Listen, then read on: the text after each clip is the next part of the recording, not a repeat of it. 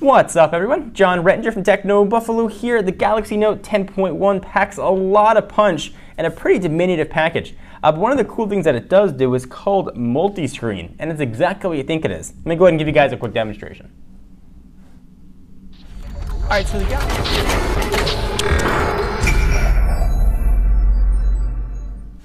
All right, so the Galaxy Tab, in addition to being what appears to be thus far a really solid tablet, has a cool feature called Multiscreen. It works on select applications, mostly Samsung's dedicated. It lets you, well, run two applications at once. Let's go ahead and open up S Note. I'm going to use the S Pen here because it's way easier to show you. So you got an option there, it says Multiscreen. Go ahead and select that. You go ahead and pick different applications that'll work there. So, you know, email, gallery, office, or video player. Let's go ahead and pick internet right now.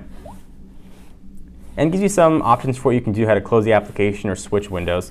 We'll go ahead and hit OK and learn on the fly. Now you get, well, two applications running side by side. So you can go ahead and jump right over to Yahoo. And you can go ahead and view things just as you would if you were using this dedicated browser. You can scroll through. If pinch to zoom was allowed, you can go ahead and do your pinch to zoom. Let's go ahead and open up a new site. It's something cool as well. The keyboard can expand or contract based on your desire just by doing a little pinching. So if I can move it, I can expand it. At least in theory, I should be able to expand it. There we go. And I can go and select full QWERTY. I can pinch back, and I can select split. Really anything that I want. So let's go ahead and go to technobuffalo.com. There's a dedicated.com button. We'll go ahead and hit go. And we should be off and running. And while this is doing this, I could be doing all kinds of drawing here on notes or manipulating text or really anything that has to do with text. It's kind of neat. So we'll go ahead and go back to the website, get rid of the keyboard, and you can go ahead and do all your scrolling, pinch to zooming, and everything. Works just as it would on any other application. So we're running it in portrait right now. Let's go ahead and see if this thing works in landscape. I'll go ahead and rotate it. And it does. It just sort of stacks them top and bottom. But again, that same functionality you're going to have is right there. So if you want multitasking, this is about as real multitasking as you can get.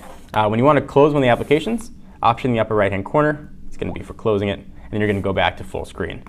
So a pretty cool feature, actually, overall that we've seen here with the Galaxy Note 10.1. Pretty useful if you're browsing an email and you want to go and check something on the web. You don't have to completely close out of an application, or you're watching a YouTube video or a video from your video player rather in the background and just want to doodle some notes. It's going to be a pretty handy feature.